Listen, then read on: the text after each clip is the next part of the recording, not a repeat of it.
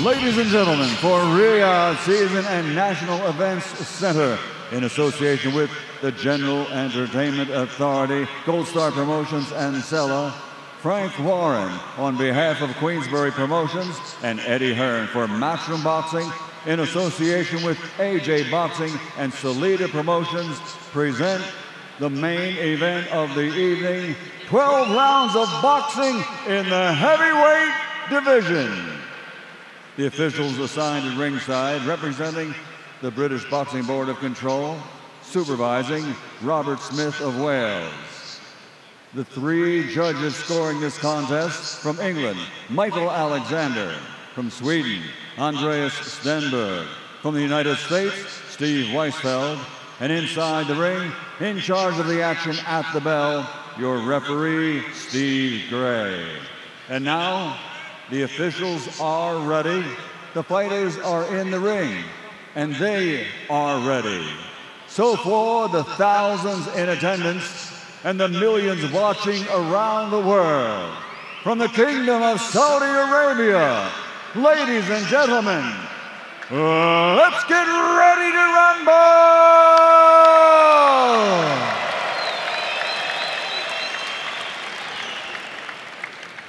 Introducing first, fighting out of the blue corner, wearing black with blue and weighing in officially at 238.6 pounds.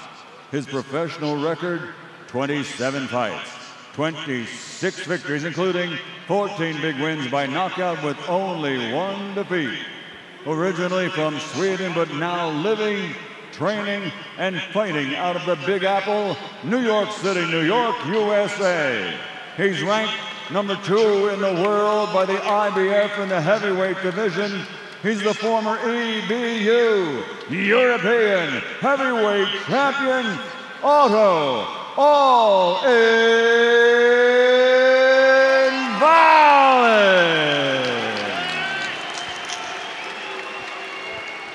And his opponent across the ring, fighting out of the red corner, wearing white and officially weighing in at 251 pounds. This Olympic gold medal champion now has a professional record consisting of 29 fights, 26 victories, including 23 big wins by knockout with 3 defeats. From Watford, London, England, the two-time heavyweight champion of the world, AJ Anthony Joshua.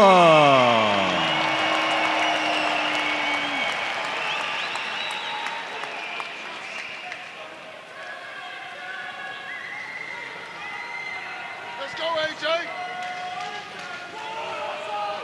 Came all right with these shorts, we can see the navel, okay? Keep your punches off the shorts. If I call a break, take a step back. Don't deliberately throw punches down the back of the head, and protect yourselves at all times. Touch them up. Good luck, fellas. Oh, here we go. Otto Wallin so confident tonight. Says that AJ is not the same anymore. He's mentally fragile, and I will expose him. As for Joshua, he said, listen, Wallin's right. I'm not the same anymore. I'm better now, and I'm going to show it tonight.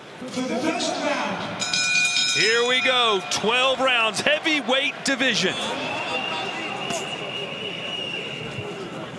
What do you need to see here in round 1, Darren, that lets you know that, hey, AJ is going to seek and destroy? Punching through the target, turning those hips into the shot, being the bully, being on the front foot. Little step around there from AJ right off the bat. And letting them hands go. AJ, once he gets going, once he starts throwing punches in 3 and 4 in combinations, that's when he's dangerous. Not too much thinking, just reacting if you're AJ. Yeah, needs to be positive on that front foot. Feints, try and push Wallin back. He will move Wallin. We see that against Gassiev, likes to move. And he likes to throw a lot of jabs. Wallin, very tricky as well, very durable. Both these fighters, this is their 3rd fight in this year, so activity's not going to be a problem like we saw in the last fight with Wilder. Good body shot from AJ right to the rib cage. And I love seeing that. I mean, AJ's a bigger fighter here, and him going down to the body, bending his knees, making a smaller target, that's what you want to see. That's strategy. Yeah, you mentioned the jab of Wallin, who throws an awful lot. You just see in there the step on the outside of the right foot of Wallin. That's what Anthony Joshua needs to do, and throw the right hand as Wallin throws his jab. We see that when he fought Charles Martin. Perfect shot for the southpaw. Counter right from AJ. And you could tell that's exactly the game plan. That's what they worked on. Throwing that right hand exactly when Wallin is going to throw his shot. Make sure that his left foot is on the outside of Wallin's right.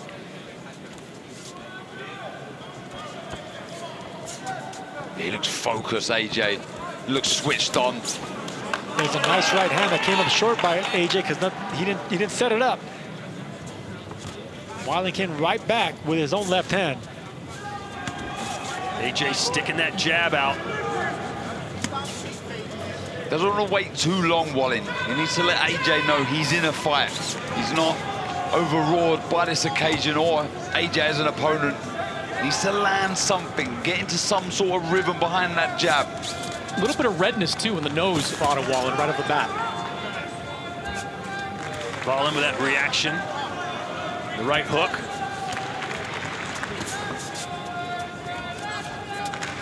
Wallin set the all-time CompuBox heavyweight record for jabs thrown in a fight in his bout against Murat Gassiev. 873. That smashed the record held by Vitaly Klitschko against Kevin Johnson in 2009, who threw 749.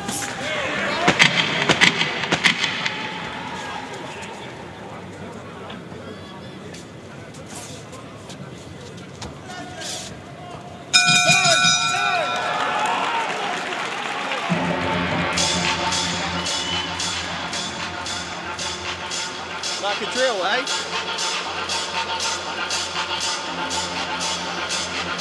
He's returning with what we said he'll return with, yeah? Fell in with his backhand to the body, didn't he? Yeah. Keep regular, short, sharp, changing their tempo. He's very hesitant, keep him under threat, yeah? Make sense? First right hand to the body, hurry.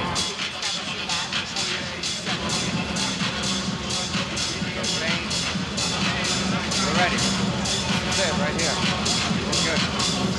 Picking it up. Keep picking it up as we go. Orders, 10 seconds. All right. Seconds out. Round 2. Round 2. Anthony Joshua was the aggressor in the first round.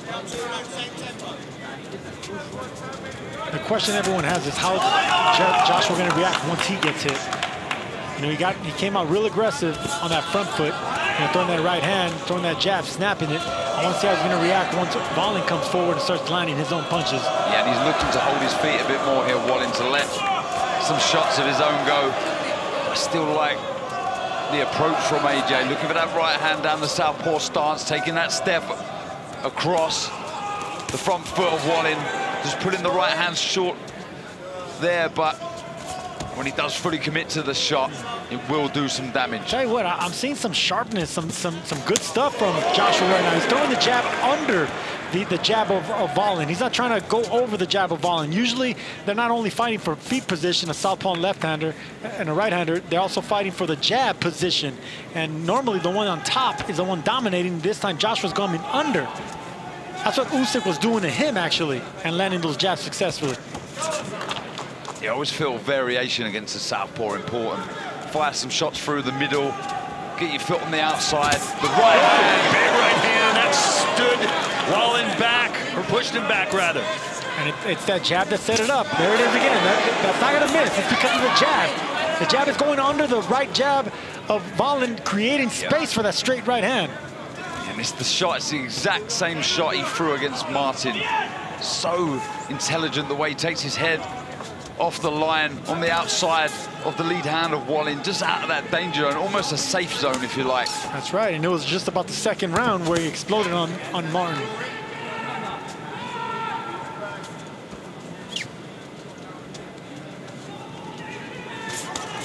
He doesn't throw the right hand too high either. AJ, he throws it more at the chest, and you know you're going to hit something. Blood coming out of the nose now of Wallin. I love that right hand by Joshua. He's throwing it behind the jab, and he's also throwing it as soon as Wallin comes in with his jab. He's punching with him, breaking up the rhythm of Joshua. Excuse me, of Wallin. In and out, perfectly done by AJ. He's looking good, AJ. Composed, relaxed, calm in his work, and not overextending himself either. He's not really loading up on the punches. It's a good snap, and his feet are under him. I like the variation. I've said this a few times already, but that right hand, not just targeting the head, straight to the body, hooked with the shot. This is better from Wallin, something to build from at the end of this round.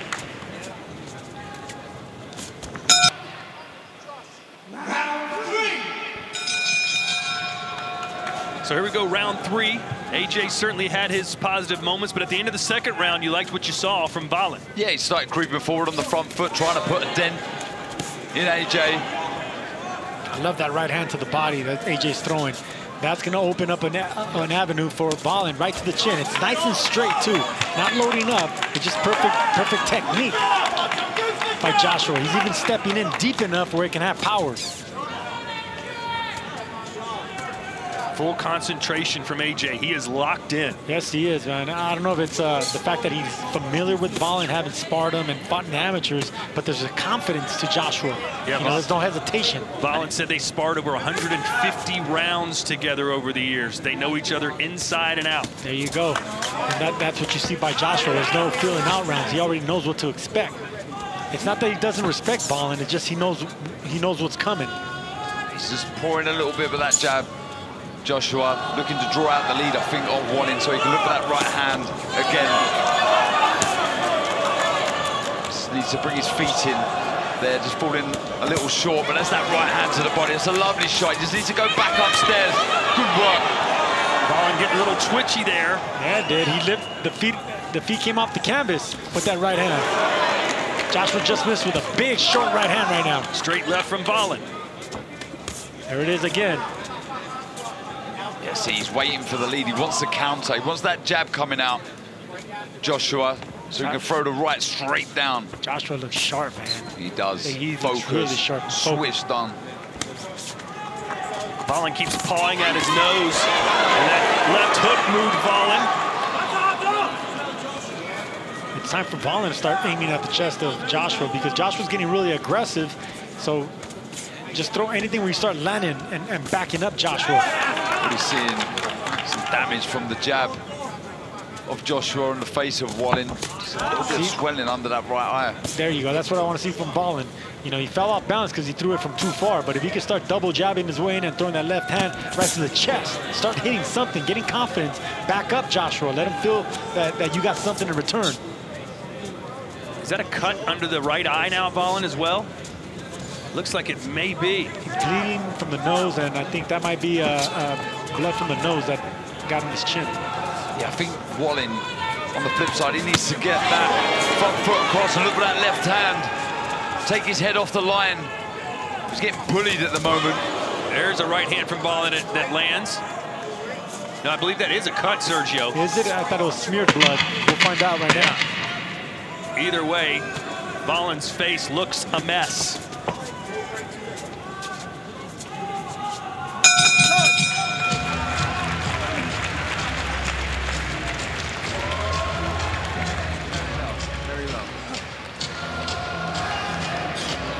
Bucket belt. Bucket.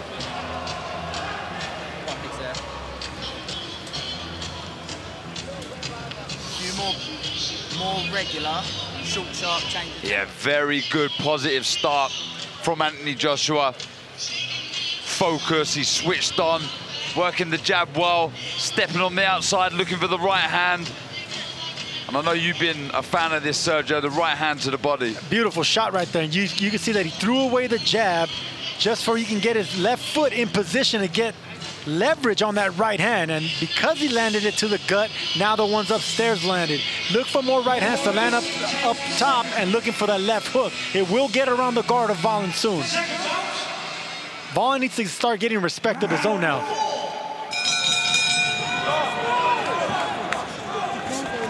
So here we are in round 4. Otto Wallin, bloody nose and a cut under his right eye as Joshua is pretty much having his way with the Swede so far. Yep, doing the right thing with the lead hand, with the feet, the right hand, the variation with the shot. Been very impressive, targeting the body. Ooh. Seeing a hook there. This is really, really good stuff. Positive start from Anthony Joshua. Very positive. It's the accuracy and the fact, the balance is what I'm really impressed with Joshua. He's stepping in deep enough to where he's landing that right hand to the gut, the chest, and upstairs without falling off balance and getting full leverage. Joshua looks sharp, man. You can see it in his eyes. He's total focus, but his body, his balance, everything's there.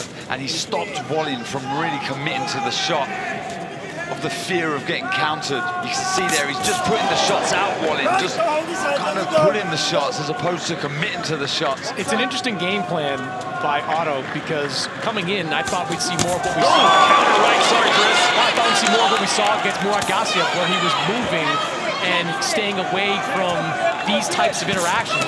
Instead, he's trading with a bigger puncher. Joshua just missed with a big right hand. That's the game plan. You're going to see a lot of that right hand. It's intercepting anytime that Wallin's thinking of throwing his. Joshua's punching in between the shot. Before the fight, Eddie Hearn told me Joshua in 4. He's predicting a 4th round knockout. We got half the round left to go. I don't think he'll be in 4, but he's getting closer and closer with that right hand. And it's because he's been throwing it to the stomach that's opening up the chin shot. Yeah, he's getting closer with the feet as well, really starting to bring him in now.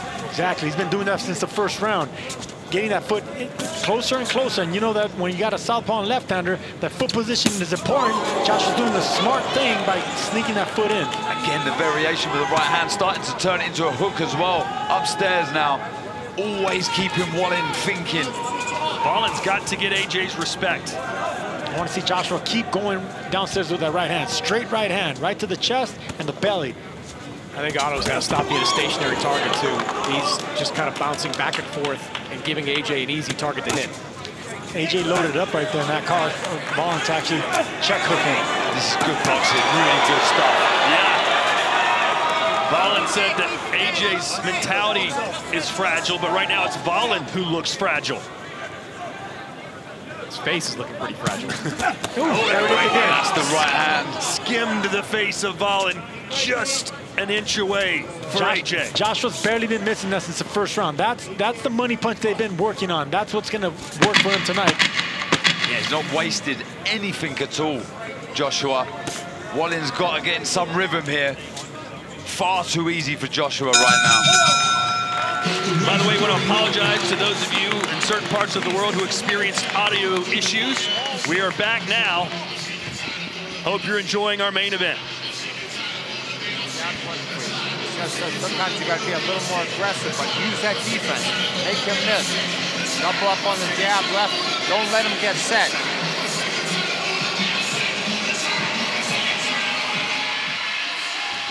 And here's what I'm talking about with Joshua. Beautiful rhythm right there. Threw away the jab, got the counter from Wallin. Joshua took a slight step back with his right foot right there. Just barely missed with that big right hand. That was planned on and worked on in the gym. That's beautiful power boxing by a power puncher in Joshua. Not falling off balance, barely missing with a knockout shot. Seconds out. Round 5. Round 5, and something has got to change for the big Swede here. As he eats another right hand to the body, Chris Mannix is scoring this fight, unofficially, of course. How do you have it? I've got it 4 rounds to none in favor of Anthony Joshua. Pretty easy fight to score at this point. I love his punch selection. He's going upstairs, downstairs. And I don't love, you see a big right hand from AJ there, how Otto Wallin is choosing to fight this fight. This is the AJ of old, almost. The way he's throwing the shots with real meaning. I'm glad you said almost. Yes, I'm seeing flashes of it. But normally, you know, he was coming in with a little bit more aggression with combinations. Right now, he's pot-shotting with power. But beautiful shots. He's been doing that since the first round. Just the turning of the hips, turning that back foot, committing to the shot is what I like from AJ. Not only that, but his foot position, he's not falling off balance. I mean, it's a perfect torque of the right hand. I think the only difference... There's a right hand for AJ again. The only difference from the AJ of old is that the AJ of old was a combination puncher. We're seeing AJ land some big shots. We're still not yet seeing those combination punches. And that's what I meant, exactly. Before, you know, he would throw 5-6 punch combinations because he was still an undefeated fighter who was doing all the knocking out, one of the highest percentage knockout artists out there. But now, you know, it's a more calculated pressure puncher. Do you feel like Wallin's just trying to get through these early rounds to turn on late? Because he certainly hasn't been the offensive juggernaut we've seen in his past fights. Yeah, he's not offering much at all. I did say in the build-up to this fight, he's very versatile. He can move, he can come forward, but this is the only real time that we've seen him on the front foot, but not offering anything in offense, not letting his hands go.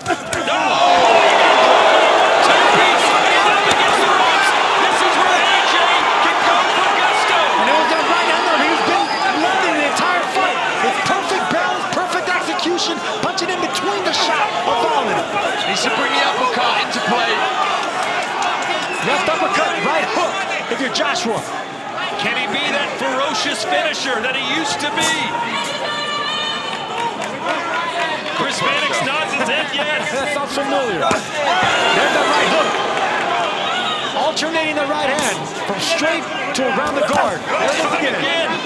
And the uppercut, he needs to bring the uppercut into play, whether it's the left or the right. The elbows are wide of Wallin. Otto Wallin so full of confidence heading into this fight, but AJ is literally beating that out of him right now. He looks like a wilting rose, fading away. Yeah, the shots of Wallin coming back, they're weak. There's no power in the shots at all. Fantastic stuff from Anthony Joshua. That left hook rocked Wallin out around the temple.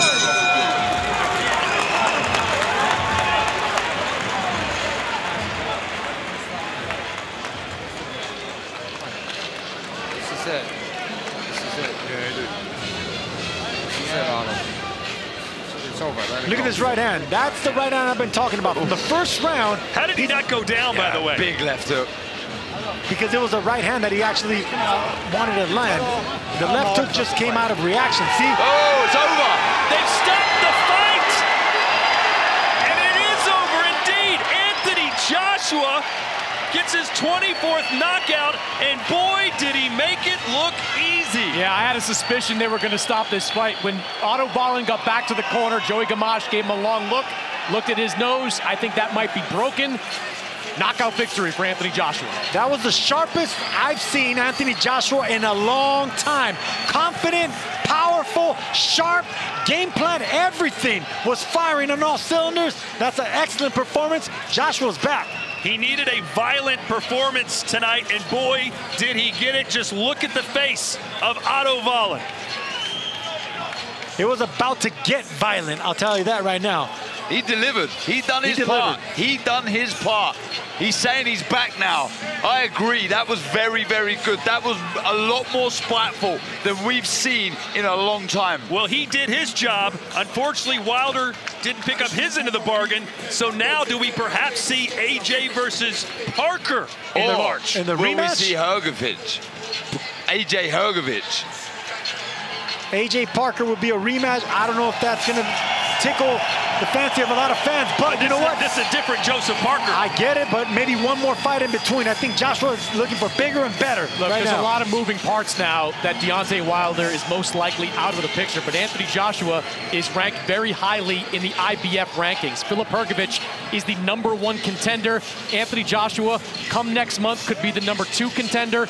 I think it's most likely at this point we see AJ Hrgović sometime next year. That's why you're here, Chris Mannix. That would be a real banger. El Animal versus the perhaps revitalized AJ. Maybe, and that's exactly what I'm talking about. That fight will make a lot of sense if he can fight the Animal and Joseph Parker on the undercard with another big fight, and then the winners can get each other. And that makes all the sense. And I'm all for that fight. That's a fantastic fight. It really is. That's fireworks right there. AJ promised, and AJ delivered. And let's watch the final moments of what turned out to be the final round. The referee goes over to the corner, and that is it. For me, that's the right call, regardless of a nose injury or not. I was looking intently at that corner as he walked back. He was unsteady. He didn't really know where he was. And AJ was on the ascendancy. He looked very good. He was spiteful. He was enjoying himself in there, Sergio. No, that's the sharpest I've seen him in a while. And look, Otto Wallin didn't retire. He didn't look for a way out. This is a man that's never been stopped. This is a man that's been active with 3 fights in 2023, coming off the biggest win of his career. Anthony Joshua just beat a fighter that had momentum in his favor. Otto Wallin said AJ's not the same anymore, and AJ responded by saying, "You're right, I'm probably better," and he looked it tonight. Pounding his gloves, he's ready to go another fight right now. Why not? He's going to go and hit the pads back in the dressing room. He's pumped, and you can understand why. Very, very, very good performance. One of the best we've seen from AJ in a long time. And there's Amir Khan giving the big fella a hug.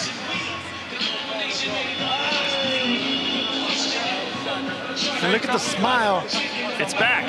The smile's back, man. I mean, we missed it. The spite that we saw leading up to the promotion, the weigh-in, the bad guy, the back-to-back losses to Usyk.